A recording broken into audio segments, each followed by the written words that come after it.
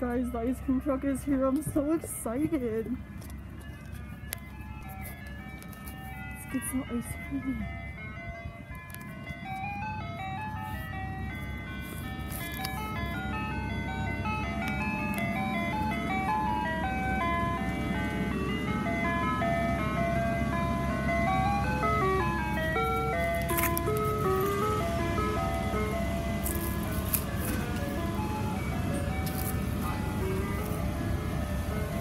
Hi, can I get a SpongeBob, please?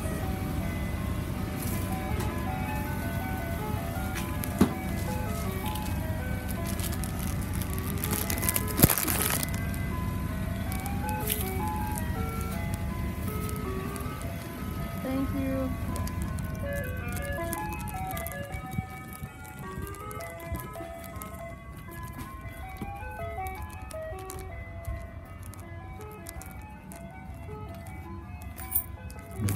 Okay.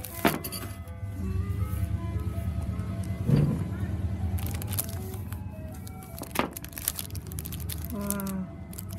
Okay, I can take my mask off.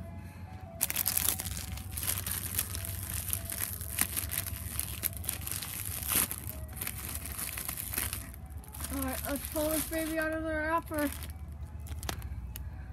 Wow.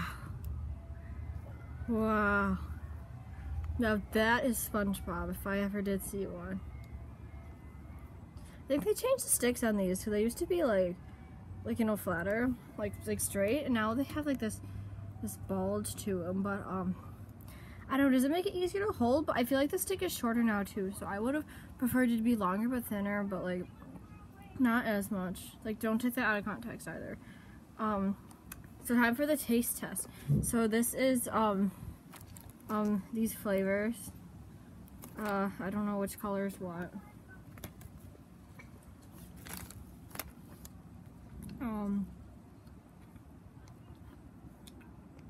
Wow, it's so good. I wonder if the gumball eyes are stale. My bet is very. Now, I normally don't buy ice cream, but I am for the sake of this video. Because, like, you see, the thing about biting ice cream is it's like, why are you doing that? Like, you could just lick it and you could have the flavor for longer, just like lollipops and stuff. Though I guess sometimes you do want that crunch, but you don't even get that crunch with ice cream unless there's, like, you know, like cookie pieces or pretzel pieces. And even then, those are usually soggy. Like, we're on blue. Bye. What'd you get?